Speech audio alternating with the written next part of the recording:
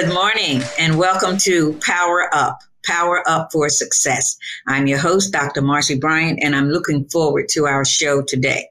I want to talk to you about God's desire for each one of his children that he created in the mother's womb that come into this world for us to have a life of freedom, a life that's free from the consequences of sin and free from feeling hopeless, like there is no direction or aim for our lives. I just want you to know today that regardless of where you are, there is more for you to do and more for you to fulfill in this earth. Because back in Genesis 1:26, God said, let us make man in our image, after our likeness, and let him have dominion.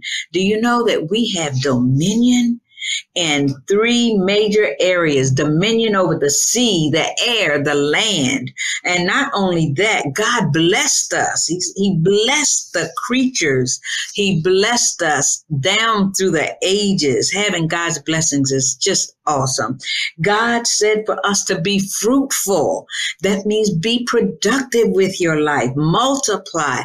There's more than one way to be fruitful and to multiply. Multiply, yes, giving birth, having birth after birth after birth, but you can multiply what they do best and how you can give them what they need to go down a particular path, especially a path that is in their heart and is something that brings them joy and makes life full of passion for them. That in a little while, we're going to be talking to a very special guest, and he's going to talk about his passion and what that passion, where it carried him to, and what he's doing with his life now. God told us to replenish, fill up again the things of the earth. He told us to subdue, bring things under control over which we have control over. Now, everything that comes into your life or my life, we don't always have control over. That's when we give it to God. But there are some things that we can control, and then God expects us to do it. And then God has such a big heart. He has given us everything that pertains to life. I love serving God. I love giving glory and honor to his name. And I love God for bringing the special people across my life so that I can share those people with you. That's how I feel about our guest today. I remember when he was a guest several years ago on the Jeopardy show, and I think I watched every single episode. I did not want to miss it because I was enthralled.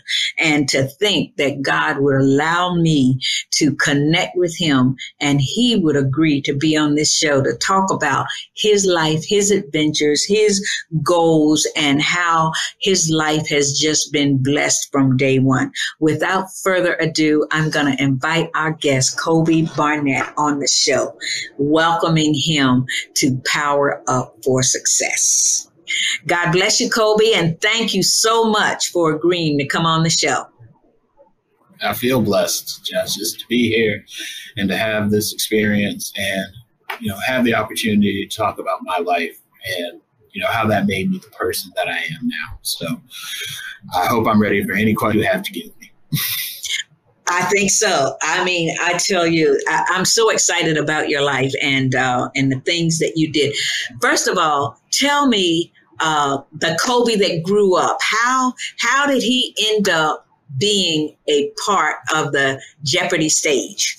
How did that happen for you? I grew up in a household that valued education, that valued knowledge. The shortest way to explain it is when every little child wants to know about the world around them and their place in it. And it reached a point where I asked so many questions that my grandmother and my mother who raised me, they basically said, you are given mind. You are given this way of interpreting the world, and anything that you want to learn about the world, you can. So even if you're a child, well, you will learn at a level at a child. As you grow, you'll learn at the level of an adult. If you, in whatever pathway that is, and whatever time frame that is, you were able to figure this out. You were granted this gift of, interpretation. You were granted this gift of seeking out more about the world. So I didn't need school was a grace for me. It was a place where I felt wanted, a place where I felt that I belonged, a place where I felt that I excelled. But I didn't just in the classroom. I learned everywhere that I wanted to learn. My grandmother, she bought a series of encyclopedias in 1988. They were mostly for my older brother because he's 4 years older than I am, and never found much use for them. So they became mine. In any moment where I felt that I didn't know about the world and I didn't understand, I read. So when that came from an encyclopedia, that came from a family Bible, and I took that as an impetus to say, hey, I don't need to necessarily watch television. I didn't need to watch a whole bunch of game shows growing up, but I always wanted to learn about the world around me. And it's not a very common goal in life to say, well, what can I do with this? And about what can I do with this gift? What can I do with my talents? An adult, I said, well, you enjoy school, you should be a teacher. There aren't a whole lot of 10-year-olds who say they want to become a teacher when they're an adult, but that was my pathway from, the age of 10 until the age of 22 when I actually became one. He set in that pathway to feel that you have a purpose in this life and that this is the best way for you to express who you are and to always be supported. When I was 12, I said that I wanted to go to Northwestern. So I grew up in Chicago, and I didn't know much about Northwestern other than that's a school where smart kids go, and they have a great football team. Not that I was ever going to play football, but, that was an added bonus. And my mother said, you do what it is that you need to do, and whatever will happen, whatever I can do to support you, whatever God grant to your experience. And if it's supposed to be, it'll be. And, I excelled. Cool. I wrote these essays that truly expressed who I am and who I wanted to be. And they accepted me. And they come down and they say, you have to come up with this sort of money to be here. And my mother sacrificed. My mother sacrificed her time and her efforts because she didn't know anything about the experience. She wasn't allowed to go by her parents, but she wanted that for me because I was so devoted and so driven to be successful. She was going to do whatever in her power to make sure that happened. That's a short story that explains why I came to be, why I value this education so much. Why I'm an educator now. Now, how did Jeopardy come on your radar? Because I heard you say earlier that you weren't going to sit around and watch a whole bunch of game shows. So how did Jeopardy end up on your radar? So I played on the academic team in high school and throughout college, and they recruit. So there are individuals who were very good at trivia as I was. And by the time I was an adult, those that were a little bit older than I was, they had tried out for the show. They had some success. And I distinctly remember a friend posting about when they were having tryouts to be on Jeopardy. The first time that I tried out to be on Jeopardy, I got on. That is exceedingly rare. I have other friends who have been involved in this international trivia community. They generally have a tryout every year and a half, every 18 months. And so there are people who have passed 10 tryouts. So we're talking 15 years of being able to be on Jeopardy, proving that you have what it takes to be on, and they don't get on. So for whatever reason, perhaps they're not telegenic. They're certainly smart enough. They're certainly knowledgeable enough, but they're looking for a certain person. And so whatever I had, that is what they wanted to see. And after I was accepted, they had a callback. Like my friend told me, I took the test. They have 50 questions. I think I answered 48 or 49 of them correct. But answering 48 versus answering, 40, that doesn't put you in a better pool. It doesn't bump you to the front of the line. It's a minimum. And then it's what they see in you after you pass this minimum that shows, hey, we want you to show. And what I recall from my in-person experience, there's a follow-up with an in-person experience that simulates Jeopardy. And they ask those list of questions because you've already proven that you're intelligent. You've already proven that you're knowledgeable. They want to see how you interact with people because while a game show, it's entertainment. And the first thing that they asked me was, what would you do with the money? And I never thought about this in my life. I just said, it would be nice to be on the show. And the first thing that popped into my head was, I'm buying my mom a house. So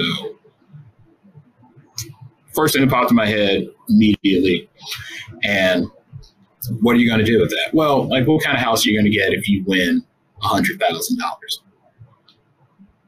Well, whatever it was, I found it. And my mom's been living there ever since. Wow. So that first check, I won $100,000. I paid my taxes, and all of the remainder went getting my mom this tiny condo in the suburbs of Chicago, where she wanted to raise me, but afford to. I grew up in my grandparents' house because of money problems. And what people remember me for, they remember me for the big suits and my expressive face. But if anything, remember for what I did with that money. That I saw a chance to put somebody ahead of myself, and the person who believed in me the most out of anyone, the person who provided for me more than anyone else. And no matter what, that can't be taken away from me.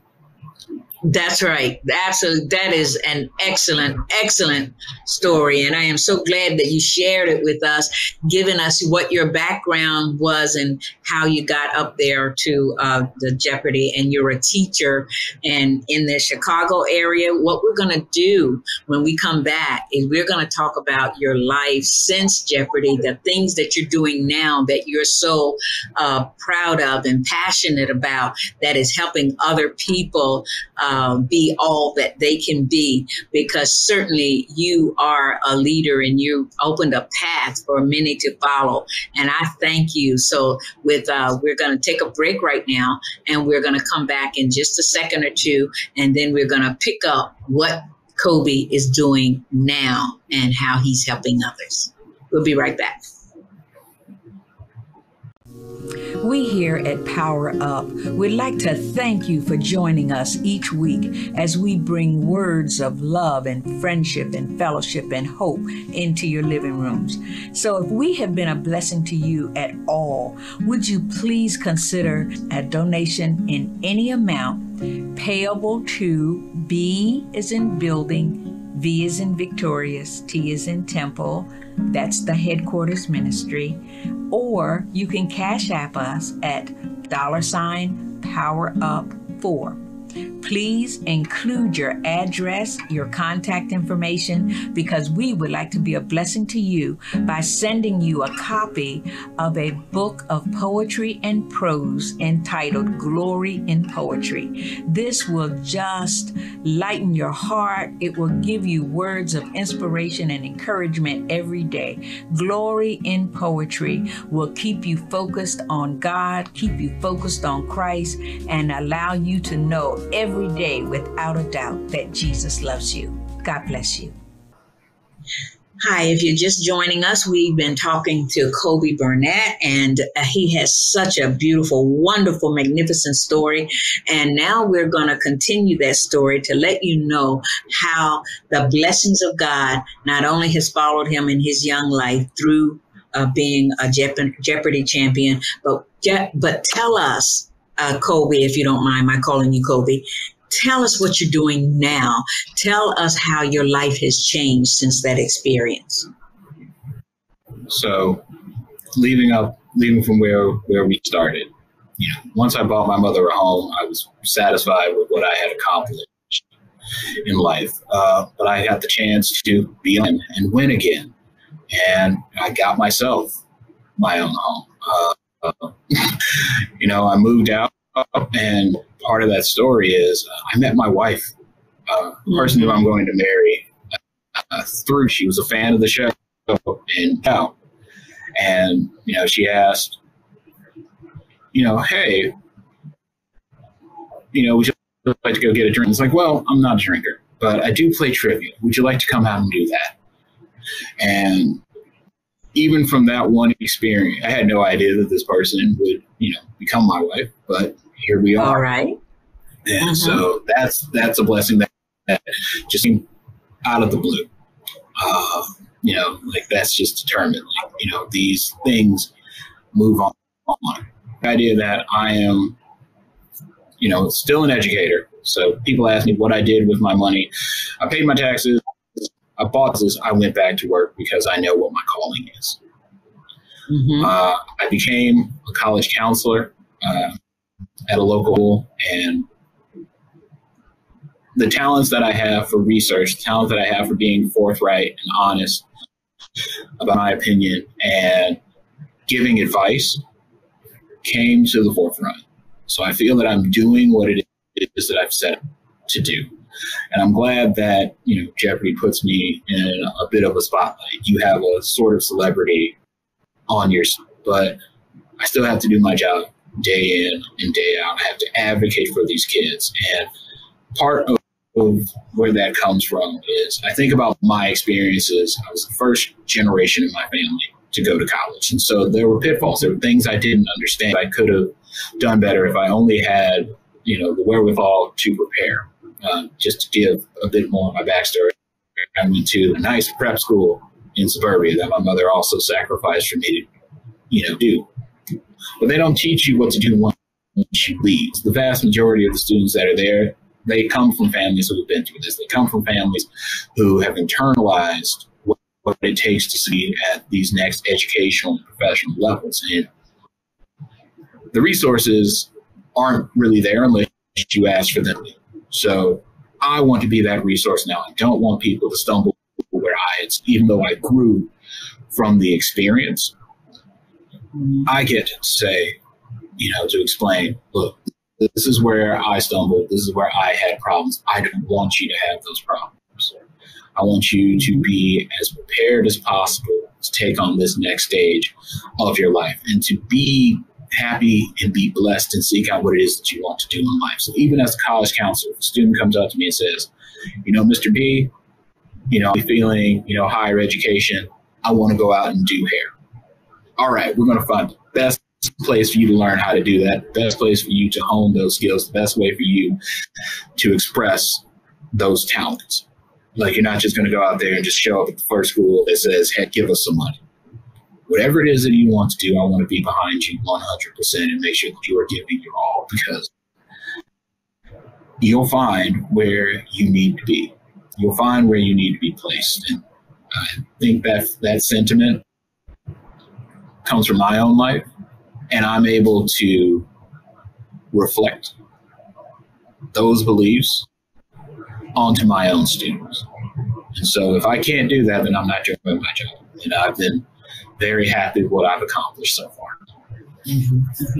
How about that? That's great. Now, would you give us, if you will, a success story, one where you saw a student coming to you and, with whatever their hope, their dreams were, and how you watched them move from this one place, of feeling like, how can we make this happen, and go over here and make it happen.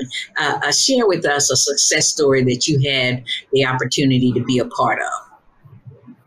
All right. So I think my third year here, so right before the pandemic, there was a student who, absolutely wanted to become a medical doctor. So, all right, where do I do this? How do I get in this right now? And I said, well, it's a process. You have to prove that you can handle you don't just jump into becoming a doctor. You just need to find an environment where you excel in sciences, and we want to provide the best place for you to do that. And she was an excellent student, is an excellent student, and so she had all of these Ivy Leagues on her forefront, all of these schools that jump out and jump out at you. It's like, well, maybe that's not necessarily the place. Like, I want you to try this. I want you to put your effort into knowing about these schools, knowing how to represent yourself. Sort of shy.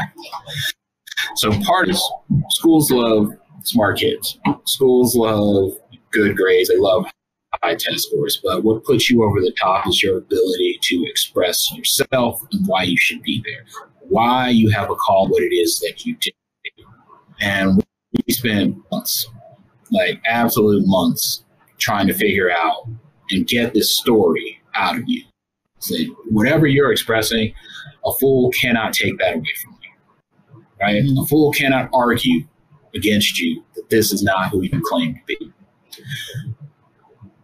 So my success story, she wound up at Carleton College in Minnesota. Now, you'd be able to find Carleton College in Minnesota on a map when we first started this process? Absolutely not. But she found a place that would accept her for who she was, that accepted what went down, and that she was able to express herself fully in her writing, in her accomplishments. And, that was, a good success story. To get someone, if I'm able to say another one, to get someone who, look, I don't want to do this at all.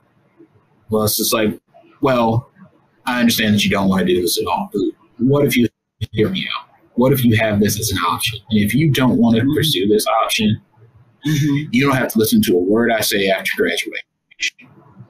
We're both adults. I don't have any control over what you do in the school. You're alumni. And then at the end, she wound up at a community college, but at that community college, excelling. At that community college, doing this that she had no idea that she wanted to set out to do. To have that window open up to her. Yes. All I wanted to do. And, at the end, you wanted to do something else. Well, whatever that calling is, I want to make sure that you have it access. So those are the two stories that come off my head. All right, that's good. Well, now we're getting down to the closing of your interview, and what I would like you to do with this next 2 to 3 minutes is, what would you say to someone who's feeling directionless, hopeless, like they don't really know what they want to do with life? They just want to just give up and have this laissez-faire, come what may attitude. What kind of advice would you give them to keep them motivated, or to get them motivated and inspired to follow their path? So God didn't put you on this earth to do nothing with your life. And so however you feel about that sentiment, well, that's just what I'm saying, that you are here and that we are to be social animals. We are built to interact with other people. Yes, yes. So whatever that role is, there is one that is picked out for you. You don't know it yet, but it exists. And no matter what your skill set, no matter what trauma that you've experienced in this life, there is some person who is there for you. There's some person who is called to be there for you, and you are called for them. Whatever that relationship may be, every human being is made better by interacting with other human beings, good people. We can be corrupted by the forces of evil people, but we can also be made better. Even the worst people can be made better if they're surrounded by good people with good intentions. So you are somewhere on that scale. You don't know exactly where you are on that scale, but your interactions with other people will tell you that you're not alone in this process, that you have some level of success can aspire to, no matter where you are right now. The resources that are out there, maybe you don't have access to, but they are out. And that there's no, is it as bad as it might get? There's always, a feeling that you can always strive to do more. So if that can summarize my feelings, what I would say. Oh, that is wonderful. I love it. I love it. Absolutely excellent. Now, someone watching this show may want to get in contact with you. How would you like them to reach you? Okay. So professional email through my work. So C. Burnett, spelled my name like first initial, last name. Okay, so that's C. Burnett at, what's the name of the school? The school is Spear Academy, so spearacademy.org, SPEER. I'm on LinkedIn. That's how Dr. Marci found me in the first place. Yes. So if you would like to, if you would like to find me there, you can. That's not a front. That is, even though I did my Jeopardy picture, which you're technically not supposed to do, you can find me there. If you need someone to speak out, if you need someone to talk to, you come with, you come correct. You come with a smile on your face, and you are very honest and direct about what it is that you want. I want to be here for you. So just reach out through there. So that's our show for this week. Look for me next week, same time, same place. I'm Dr. Marci, signing off now and reminding you that you were created by God for great things. You are blessed. So walk in your blessings every day. Learn it, live it, and then pass it on. Are you looking for a change? You can start the new year with a brand new career, one that will be fulfilling, engaging, and profitable. Hi, I'm Dr. Marci Tillman Bryant, and I delight in helping others reach their business and professional goals, especially in the areas of coaching and degree education. Our Power Up team of professionals will train you to become a certified coach in the field of your expertise, and then teach you how to market your brand. In just a few short weeks, you will be in business doing what you are passionate about. After all, when you do what you love, it's not work, it's service with gratifying results. The first 10 persons to register will receive 3 special bonuses valued at $1,000 for free.